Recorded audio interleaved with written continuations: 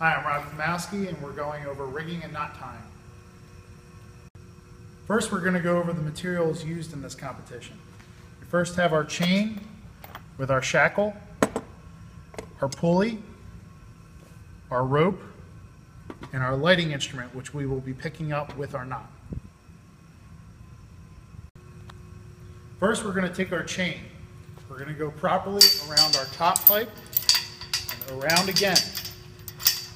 Coming down here, we loosen our shackle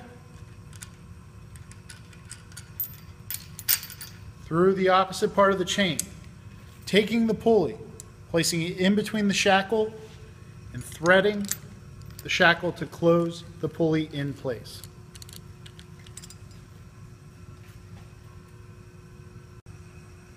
First, you'll take your rope.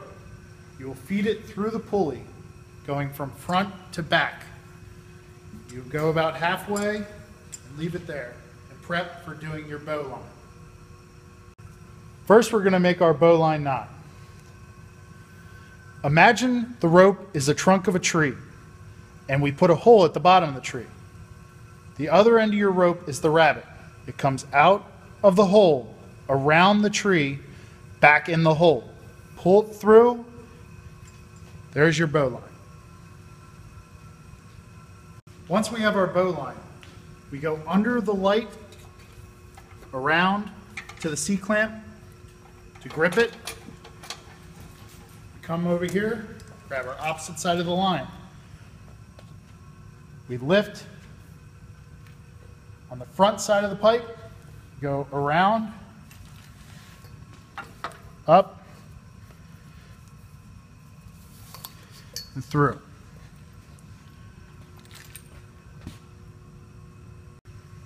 Here's a closer look at our clove hitch. Come down, up, around. You come across your existing rope. Back around,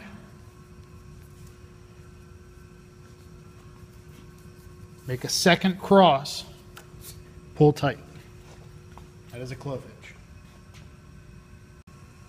This is what it should look like with the lighting fixture off the ground when you're done.